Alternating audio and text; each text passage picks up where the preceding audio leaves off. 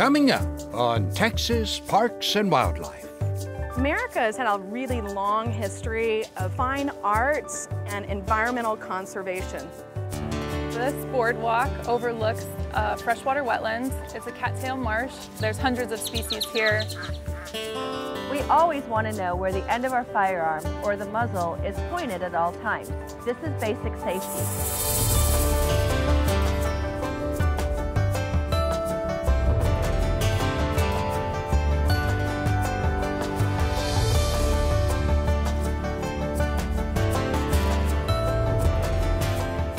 Texas Parks and Wildlife, a television series for all outdoors.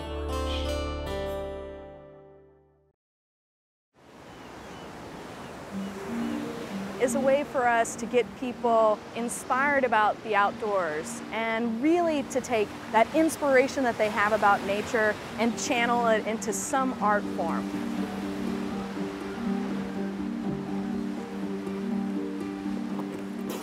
I'm Lisa Resnicek, park interpreter from Galveston Island State Park. Today in Galveston Island State Park, we're excited to have a sandcastle contest. Everybody in the entire family can join.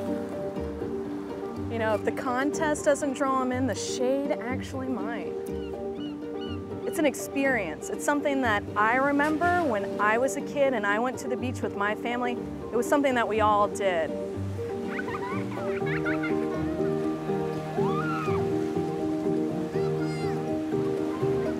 Are you guys building sandcastles? Did you know that we're gonna have a contest? I'd love to get you guys involved. It's a way for us to introduce the concept of arts in the parks and three-dimensional art or sculpture. Do you sandcastle at all? You got some good skills? It looks like you guys are already working pretty hard on some sandcastles. I would love for you to join. I also do camera phone hikes, watercoloring programs, drawing and journaling programs. All right, I'll see you soon. Just a little bit of what the Texas State Parks can offer in our Arts in the Parks programs. Stemming back from some of the earliest national parks that we've had, America has had a really long history of fine arts and environmental conservation. More than once, I've heard adults, kids, and families in general come up to me and say, I had no idea that I could do this outside, and now it's just another thing that gets me back outside, gets me back into the Texas State Parks. I've even had a family with young toddlers who now have watercolor sets for the entire family, and every time they go camping, they now take out their watercolor sets. Today we are going to do some watercolor painting. I'm Lauren Hartwick and I am the park interpreter at Lockhart State Park. One of our dry watercolor palettes. For me, it's just a way to relax outside, draw in people. Now you can see right away that the wet on wet technique is going to give you nice blurry lines. I try to give them enough information to get them started. Pretty cool, right? After that, it's all about giving them a chance to express whatever they want to express. It allows people to get outside and express their creativity and make observations about nature and try to translate the beauty of nature onto a page. Yeah, cool. What about green? Are you gonna do a landscape? I don't know. I like having Arts in the Parks programs because sometimes it draws a different audience into the park. That is really cool. Ooh, that looks good. I just do black. It's really appealing to families and kids or just the young at heart. That's a cherry. Red. It helps to have objects to draw sometimes, like an antler or a feather, something you can look at in front of you and translate onto the page. I need brown. Some of them were drawing the wildlife that you would find here in the park. I see it. We do painting, we do block printing, we do origami. I need one. We try to do an art-specific program once a month, once every other month. That's a beautiful painting. Lots of inspiration to be had. We'll enjoy your camping too. Okay, thank you. Sure thing. See you guys, enjoy your stay. You're good to go. My name is Zach Riggs. Oh yeah, I am the park interpreter here at Dinosaur Valley State Park. Everyone comes down here and heads straight for the dinosaur tracks. We just got finished with archery out here. We've got the hiking and biking. We've got horse riding here. Not every park gets to claim that. Later on tonight, we're going to do a nature photography class. I've taken these pictures with my phone, which is an iPhone 8. If you've got any questions about these before we go, just let me know. I am going to lead a nature photography hike, which is utilizing smartphones primarily because everybody has smartphones with them all the time. Most of the time we see something pretty and we just take a quick picture of it. We don't really think about exactly where it is in the photograph or think about the colors. Casey is a great photographer. So Casey is one of our volunteers here at the park. She's helped me out with so many different programs, and this nature photography hike was actually her idea. We're gonna walk about 2 miles. I think a lot of people aren't really used to exactly what all the phones can do. Is that an Android? I found it. Okay, good. Never done this before. Oh yeah, that looks good. That looks great. I used to carry a camera around all the time years ago, wherever I went, because I never knew what was going to strike me as beautiful. But these smartphones, they're fantastic, and it's nice to have it with you. That spot right there is one of my favorite spots, where the river curls right there. We're going to visit a part of the river that's not normally seen. Doesn't even look like Texas. People don't go down that way that much. That's why I like it too. I'm not saying don't look at the dinosaur tracks, but don't just look at the dinosaur tracks. They've got great hiking trails, and there's so much more to see. I just think it's all about where you look and how you look. If you're looking for little pieces of beauty, you'll find them.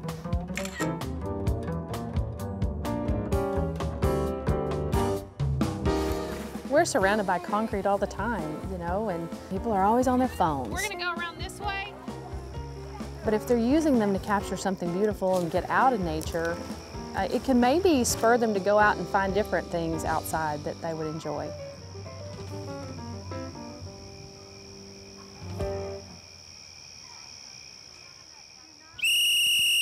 Sandcastle contest! Some people call it like a ditch or a moat or like a little bitty river.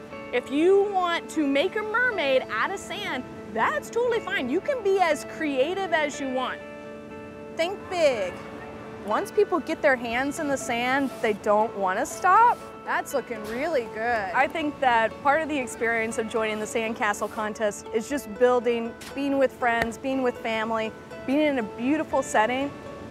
I think it's fun just to participate. Lots of fun. All the kids on the beach come together like this. It's fun. Looks good. Nice. Oh, it's like a pond. Oh, that's gonna be great.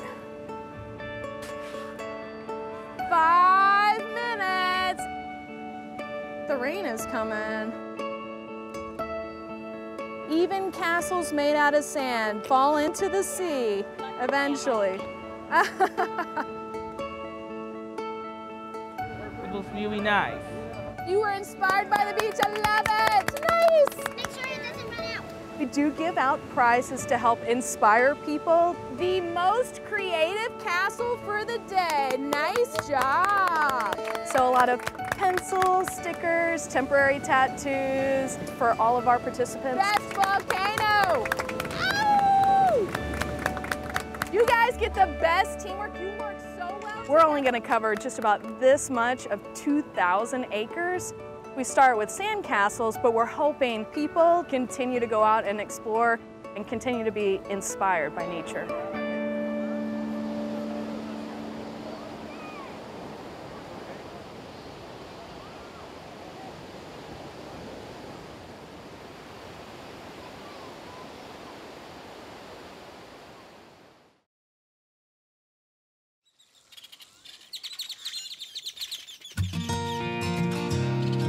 It's a soft opening here at the Leona Bell Turnbull Birding Center. So this boardwalk is the first step in rebuilding of an entire system. Well, magnificent frigate bird, occasionally on southeast Gulf and west coast. That's a big, big bird. Colleen Simpson's pretty proud of this unique birding destination. This boardwalk overlooks freshwater wetlands. It's a cattail marsh. We've got American alligators, common gallinule, great blue heron, roseate spoonbill. There's hundreds of species here. Oh, look right here, look right here. Right in front of us. Oh, you are gorgeous. Oh, beautiful.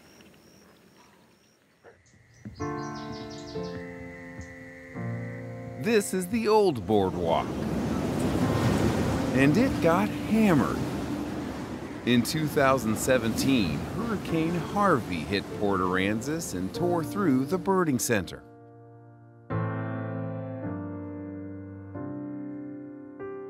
Now work is underway to rebuild. 1,280 acres of tidal flats and salt marsh. That's all protected under the umbrella of the nature preserve. So eventually, we'll have a system of 3 to 5 miles of trail and boardwalk throughout the entire preserve system.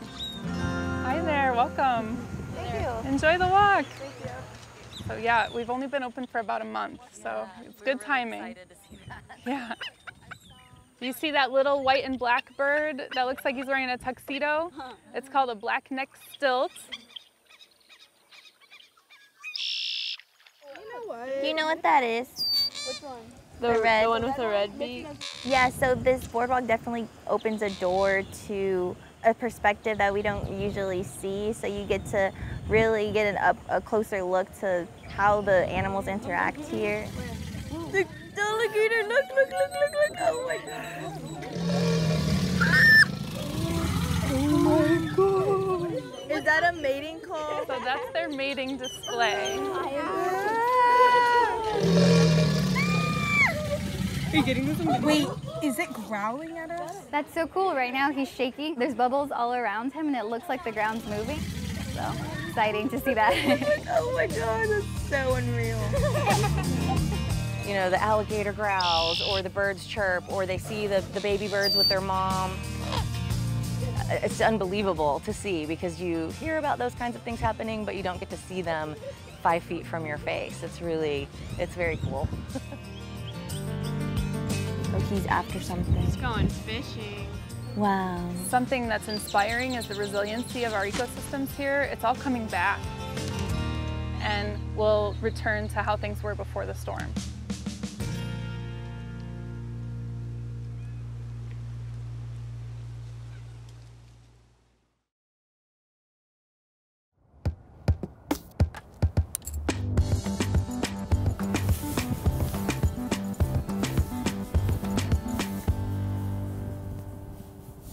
Hi, I'm Heidi Rayo, Hunter Education Specialist with Texas Parks and Wildlife. Let's talk about safe firearm muzzle control. We always want to know where the end of our firearm or the muzzle is pointed at all times. This is basic safety, but it's amazing how easy it is to forget where it is pointed. If you're hunting alone, you still need to be very aware of where your firearm's muzzle is pointed. There could be other hunters or even a building near where you're hunting, and you never want your firearm pointed at anything other than your intended target. Always make sure your firearm is on safety. You always want to keep your finger outside of the trigger guard until you're ready to shoot. Always keep your muzzle pointed in a safe direction. Your safe direction can change with every step you take. This is important in case of an accidental misfire. When you're hunting with 2 or more hunters, you need to be aware of where the other hunters are at all times. You really must talk and let the others know where you are. And how you carry your gun is very important. You always want to carry your gun in a way so there's no possibility for the muzzle to be pointed at any other hunter. One of the safest ways to carry your firearm is known as the two-handed carry or the ready position. This carry also provides the most control over your firearm, and it gives you a quick setup for a shot. Firearm safety is your responsibility. Always know where your muzzle is pointed, keep your safety on, and keep your finger outside of the trigger guard until you're ready to shoot. By following these basic rules, you can have a safe, fun, enjoyable hunting trip.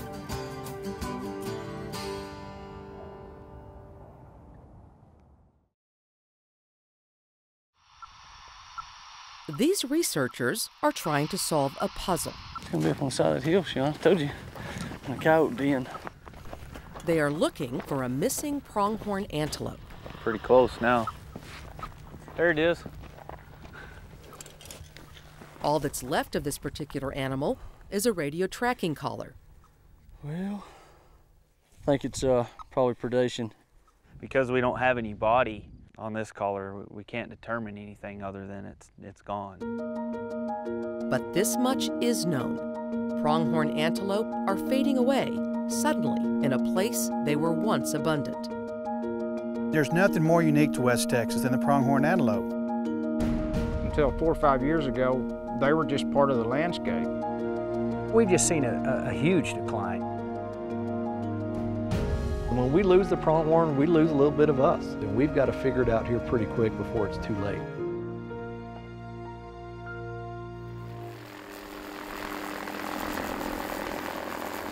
Above the fields of the Texas Panhandle, a helicopter hauls some unusual cargo.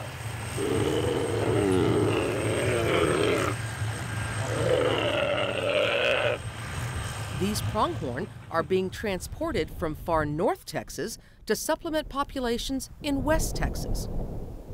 You used to be able to drive from Valentine to Marfa and maybe see 200 or 300 of them just from the highway. And now you're lucky if you see one.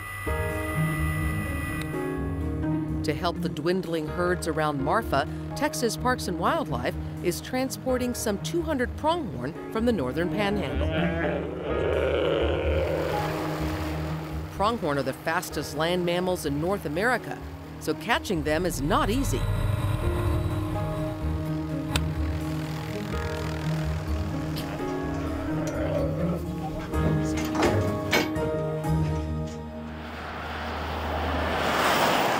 After a 9-hour drive, the pronghorn take their first steps into their new home. Hang on, I just want to check on this one here. Billy, you want to take a look in? Biologists will monitor the new arrivals and study their fawns born in the spring. We're hopeful that they will prosper and do well. The best feeling is going to be when they start making babies and when these populations come back to what they used to be. The population began to crash in 2008. 5 dead here, 4 dead there. And we blamed a lot of that on the drought, but we began to get rains and watched the antelope continue to decline, and then we knew we had a problem. To unravel the mystery, Professor Lewis Harvison and his wildlife management students began to investigate causes of mortality. We started sampling some of the pronghorn, and one of the first clues that we found from those necropsies was the homunculus. This common pronghorn parasite was being found in alarming numbers. If you have thousands of these worms in your stomach, then obviously you become anemic, you're weakened, you're not going to evade predators and cold spells and heat spells like you would if you were a more healthy animal. The stomach worms may be just one prong of the pronghorn problem, but initial findings make way for further study. Are you picking up this one right here? Is that one from over here? Or? Yeah. How many were predator related? So far? Yeah. 5 we contributed to some type of predation. Right, but the picture you showed me. By summer, Marfa has not been very welcoming to those relocated pronghorn. There's not a lot out there for pronghorn to eat, so it's just pretty rough on them right now. It's going down on the record as one of the worst droughts that we've experienced. And drought has not been the only challenge. We've had several huge fires in the Trans-Pecos region. A lot of livestock have been lost, a lot of fences have been lost, hundreds of thousands of acres. But in the end, if there is a silver lining, it is that those rangelands actually will come back in healthier condition if and when we ever get rainfall. What little rain has fallen has heightened another threat. Runoff has greened up the roadsides, making these perilous places all too tempting to wildlife. Within the last few weeks, we've had several vehicle collisions. And there may be other connections to the drought. It's pretty dry. They don't have a lot to choose from. You know, they're going all day long. Without enough weeds and forbs, poor nutrition could be a piece of the puzzle. They have to expend a lot of energy to come find one piece to do any good. They could be filling up on some sort of vegetation, but they're not really getting what they need to survive. Pronghorn survival here ultimately depends on the health of their offspring, so fawn mortality is the focus of graduate student James Weaver's research. Been experiencing some extremely low fawn crops throughout the region, and so I'm out here trying to figure out why. It's really good if you can spot a doe right before dark and see the fawn up and watch it till it beds down. Finding the fawn is the hard thing. And that's the only fawn that's still around, so I think that they just have fawned and perished. Yeah. The researchers watch the herd until sundown in hopes they can locate fawns after dark. Armed with spotlights, they scan for eyes on the horizon. You see something? Our population is pretty sparse, so we spend a lot of time just searching. Yeah, those big eyes there. Just keep going like this and we'll go right back down. Sometimes we come across them pretty quick. Other nights we've spent several hours out here and not caught a thing. There he is.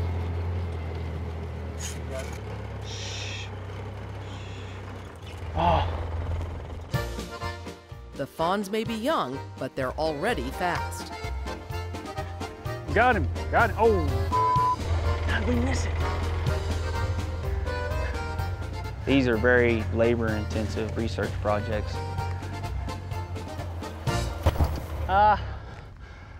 He won this battle. The crew gives up the chase for the first fawn, but for the rest of the night, the captures go smoothly.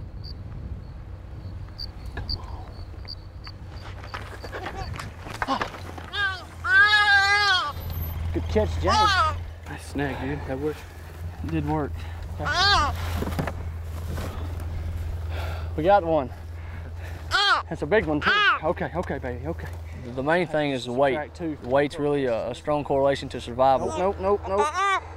So the heavier the animals are at birth, the more likely they are to survive. 9 pounds. Okay. Where's the clipboard? We measure them from the nose to the tail head. 7. Look at new hoof growth. Stand present. Yes. We put ear tags in the animal, and then we also collar it. All right. We had some success. It was a good night. We've had some really hard nights so far. This was a pretty good night. The fawn seems dazed at first, but as the crew packs up, it is off and running again. Hopefully, onto a long life as an adult pronghorn. You did good, except that one catch and release. That was. Well, it's going to be early night. We're going to be home by 3. What am I going to do till 5 in the morning? We've got a great team working on this, so I'm very hopeful that we'll find answers. As research into the plight of the pronghorn builds, so does support for this West Texas icon. It keeps you going to know that you're helping the species out. It's definitely a joint effort. In the midst of a drought, optimism's hard to embrace, but I think we have the right team together. Everyone wants to know what's going on with the pronghorn, and so I know with that kind of support from the community, we can turn this around.